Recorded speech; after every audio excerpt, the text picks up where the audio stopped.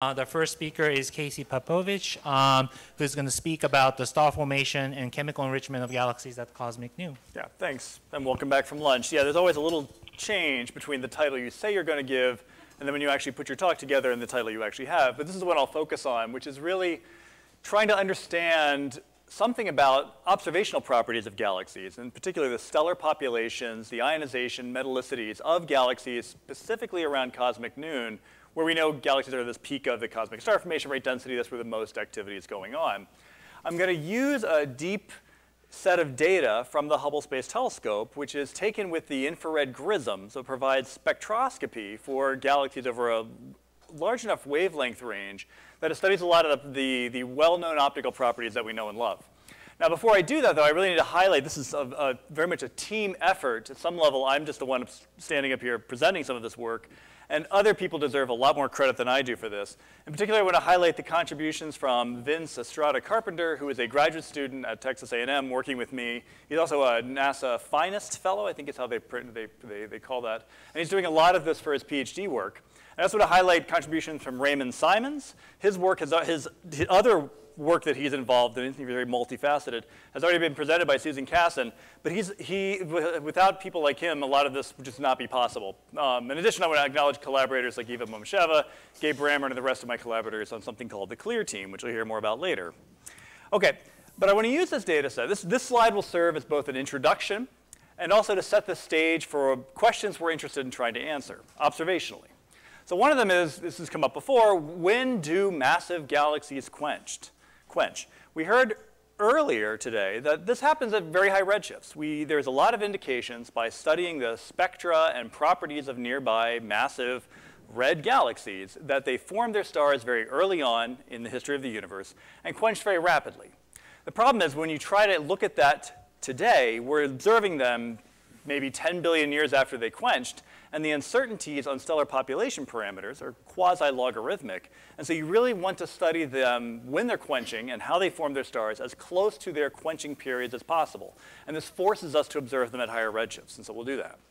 The other question, this is really split into two. The other one I'm going to look at are what can we learn by studying galaxy metallicities, both in the gas phase and, if we have time, of their stellar populations as well. And what does this tell us about the physics of star formation going on in star-forming disk galaxies, some disks maybe, maybe not, at a redshift of 1 or greater than 1, right around this period of the peak in the cosmic star formation rate density. So to do this, we're going to use this data set taken by Hubble. It uses spectroscopy ranging from 0.8 to 1.7 microns, where we then provide this spectroscopic information that probes rest frame features in the optical that we know and love. In gas phase studies, this will be very sensitive to things like ionization and gas phase metallicity using features such as oxygen 2, oxygen 3, well-known transitions from Balmer recombination lines, as well as the GRISM data are very accurate and allow us to measure the spectral features in the continuum of galaxies, looking at well-known things like Lick indices, Balmer lines, things that are very good diagnostics of ages and metallicities of the stellar populations themselves. So this allows a lot more astrophysics when we're trying to divine what's going on within stellar populations of galaxies. We're going to use this data set called CLEAR. It's a CLEAR survey. It stands for the Candles Lyman Alpha Emission and Reionization Survey. It was designed originally to probe Lyman Alpha emission statistics for galaxies moving into reionization. We've been using it for other things. The data set targets 12 pointings deeply within the Candles goods fields. This is goods north and goods south. Where they fall are illustrated by these graphics here. And combined with the other existing spectroscopic coverage in these fields, we then probe a full wavelength range from 0.8 out to 1.7 microns in this field. If you're unfamiliar with GRISM data, it can be a little bit daunting. What we do is we remove the broadband imaging capability of Hubble, and we insert this GRISM, which is a combination of a grating and a prism, and disperses the light for every single object in the field. There's no slit involved in this. As a result, you have collisions between the spectral traces for objects.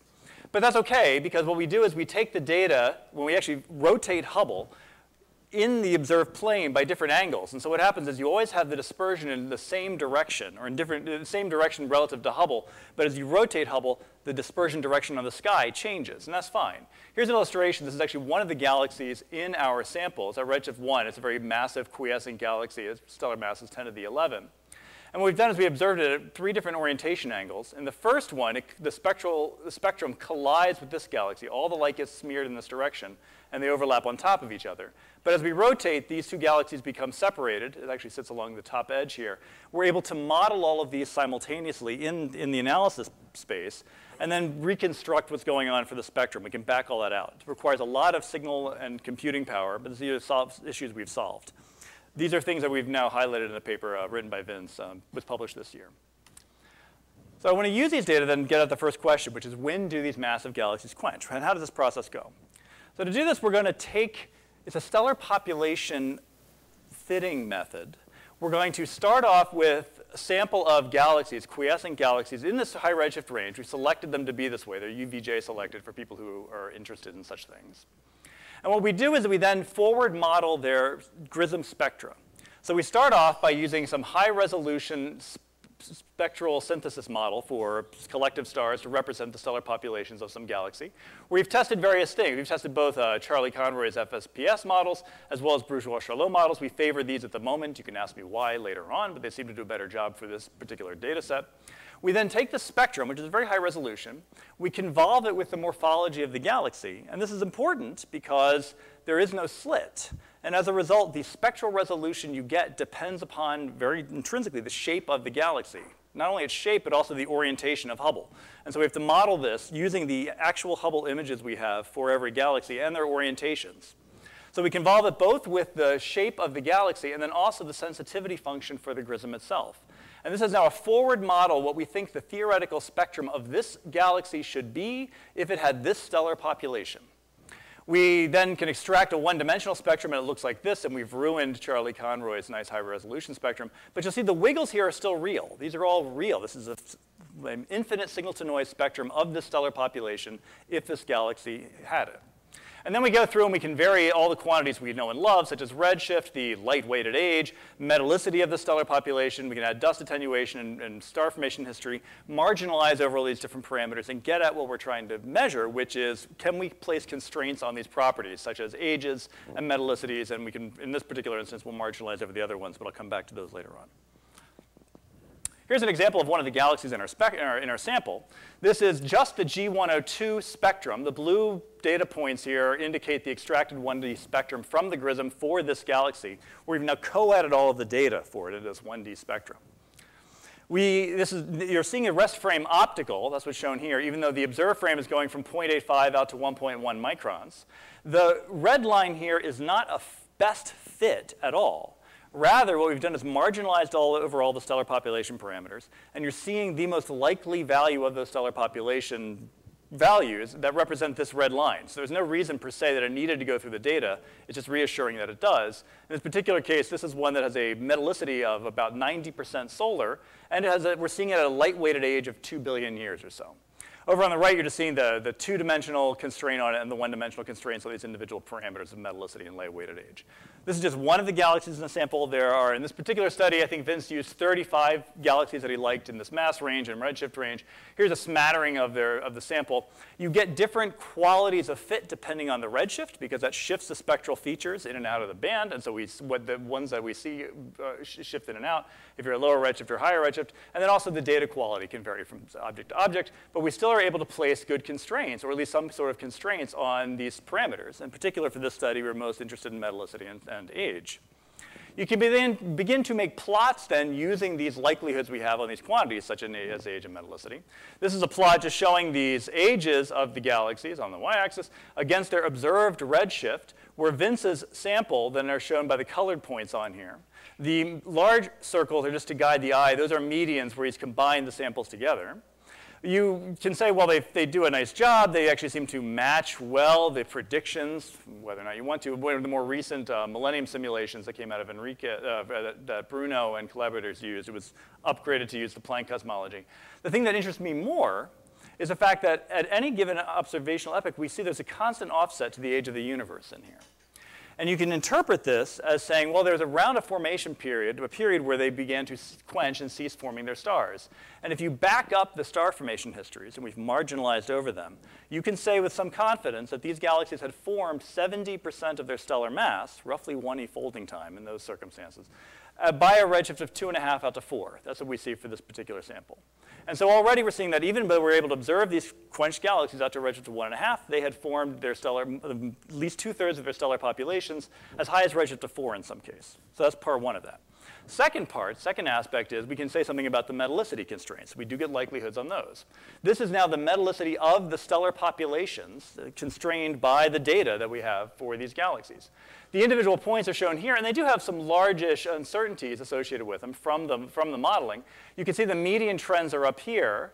And then we have a linear regression fit as well, which is shown by the solid line. The small points show other studies, mostly from lower redshift. Some of them are as high as redshifts of 1 and such. Some of a few objects extending to higher redshift.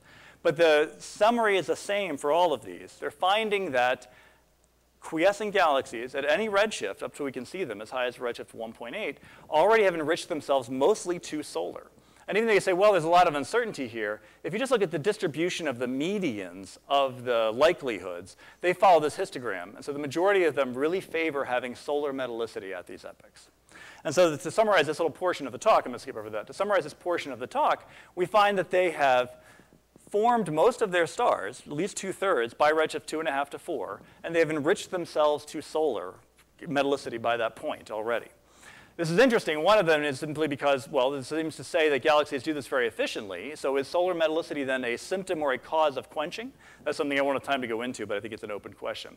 One of the other things I didn't spend a lot of time talking about, because I skipped over because I know I'm going to run out of time, I'm going to be short on it, is that the number of solar metallicity star-forming galaxies above redshift 1 is very rare. And so I think it's still very much an open question of where are the progenitors of these objects. And this is something that Chemila focused on in her talk earlier, looking for those above redshifts of 3. And that's exactly where we think they should be forming their stars. So there should be some connection between the two. Just to highlight some of Vince's future work, he's been updating his method now to involve not only the GRISM spectra, which we have for our galaxies, but also there's a ton of broadband photometry available from candles. We've seen a lot of people illustrate that before. He's been developing new sampling methods and using non-parametric star formation histories to say something more, probably more accurately about the star formation histories on these objects. And we're finding objects, for example, that have very early star formation and rapid quenching, where this is the observed epoch here, redshift 1.02. But this particular object seems to have formed all of its stars very early on. And then you have other ones that have more extended star formation and quenched more recently. So just stay tuned for this. This is work in preparation that Vince is doing now. So moving to the second half of the talk, I want to focus on what can we learn from galaxy metallicities and ionization that we can divine from their emission lines. To remind you what the GRISM data show you, we get things like this. This is combining all the data we have for one galaxy that we have a redshift 1.45, where you're seeing lots of data. We haven't tried to smooth it at all, but the fit to it shows very strong oxygen 2, H beta, oxygen 3, H alpha, all redshifted into these bands, where the advantage with Hubble is that we're above the Earth's atmosphere. So all these silly effects that you have from dealing with variable backgrounds or regions of the night sky that you can't observe, we're immune to all of those. And we have very accurate flux calibration as well.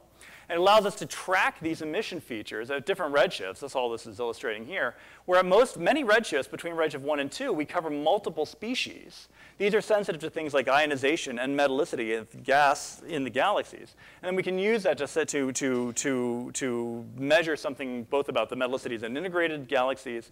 And later on, I'm going to talk about what the fact that we have Hubble means we can spatially resolve some of these metallicity gradients within galaxies. And we'll come back to that. Now, because we have these multiple emission lines, we've been adapting a method to take full advantage of them. It's a Bayesian method where we take all the emission lines available to us. We compare them to predictions from photoionization models. We marginalize over parameters such as ionization and the gas phase metallicity to then come up with constraints on the metallicity and each of these parameters individually. But in this case, we're treating ionization as a nuisance parameter and only focusing on the metallicity. Here's what we find for our sample of galaxies. It's about 70 galaxies from our data where we've managed to do this, where the blue points show the mass. This is now the stellar mass, gas phase metallicity relation Is really the oxygen abundance that we're focusing on here. Both we measured it at redshifts from 1 to 1.7 and 1.7 to 2.5. There are reasons we did that. You can ask me about that later.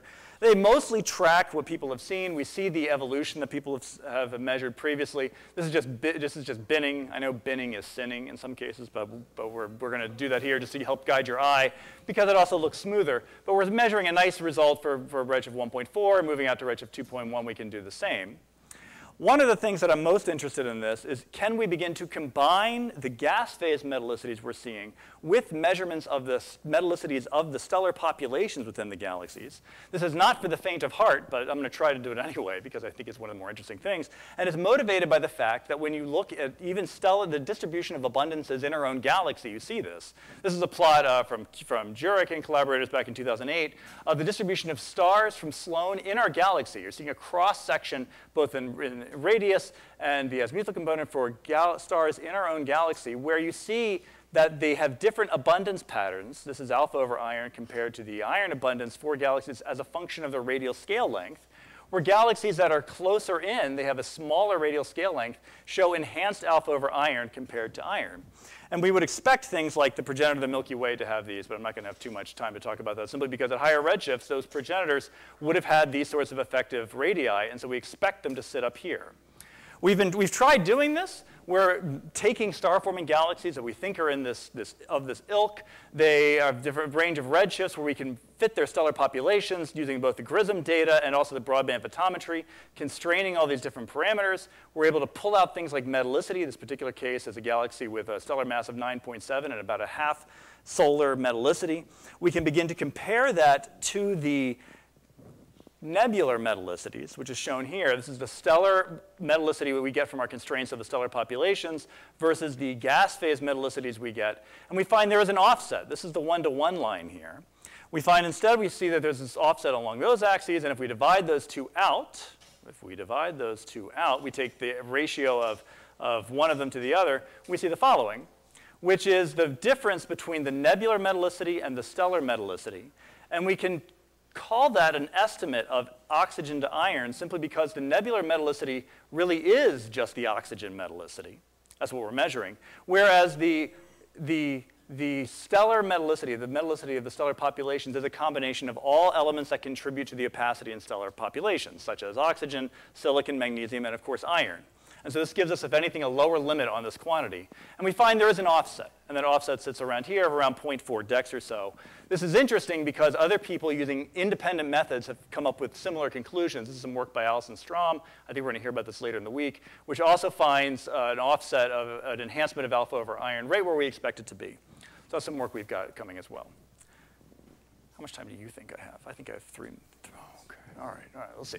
Okay, so lastly, I want to focus in on what we can learn with Hubble, because we're able to resolve the emission features within galaxies. Because we take our GRISM data at multiple roll angles of Hubble, we get different spatial information, because at each orientation, we're getting spatial information from at different slices through the galaxy. Gabe Brammer has written some code with his Grizzly software that allows you to back that up and recover where the emission is coming from within galaxies itself.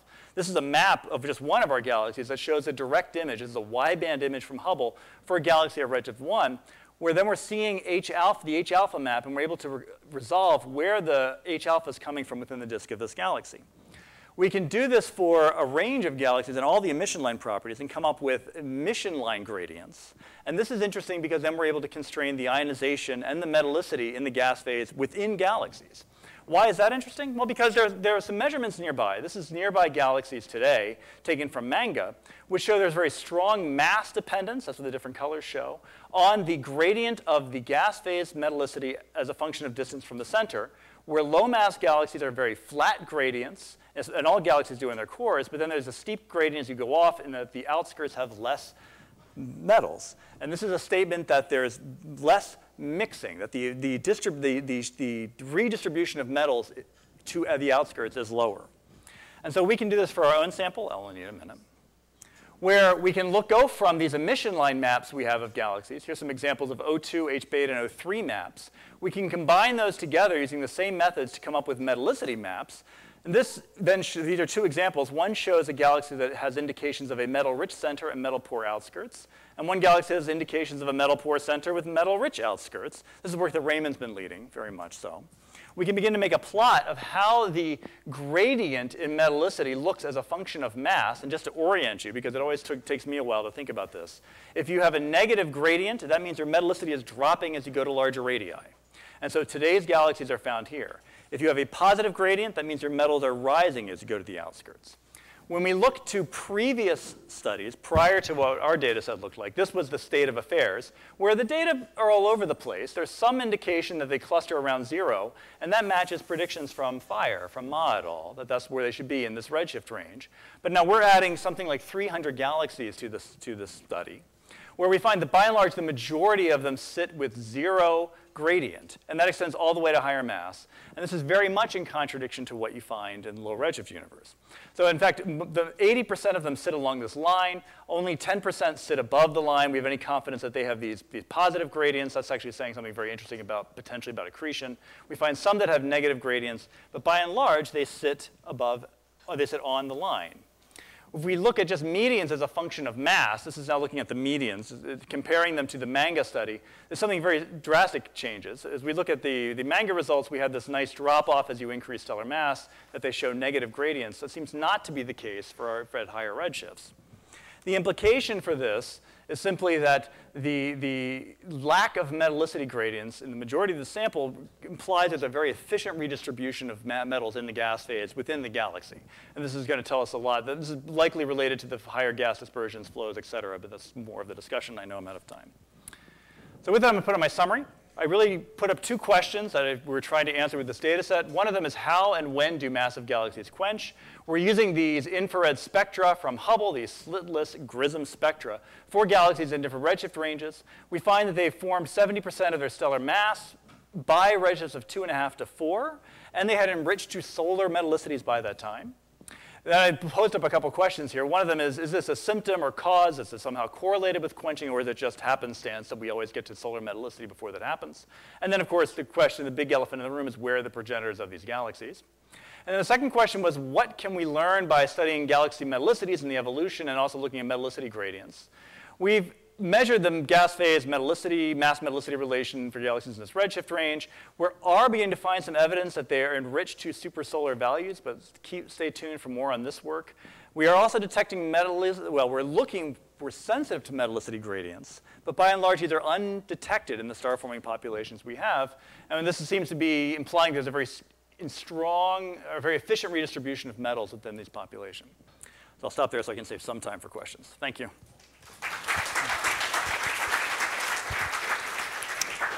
Thank you very much. We just have time for a couple of questions. Yes? It's really great to see people doing stellar metallicity shift. But this result that you have about the alpha enhancement, are you incorporating that when you then use ISI? Because there's really only one set of input models you can give it. So that's a great question. So I'm going to repeat it back just to make sure I understand it, which is that when we do the photoionization comparison, are we incorporating alpha-enhanced models within I guess, of the ionizing population? And the answer is no, we have not explored that yet. So I'd love to know what direction you think that would push it. yeah, we can chat. Yeah, OK, right. That's a great question. Okay, so while we the next speaker to set up that talk, we can take one more question.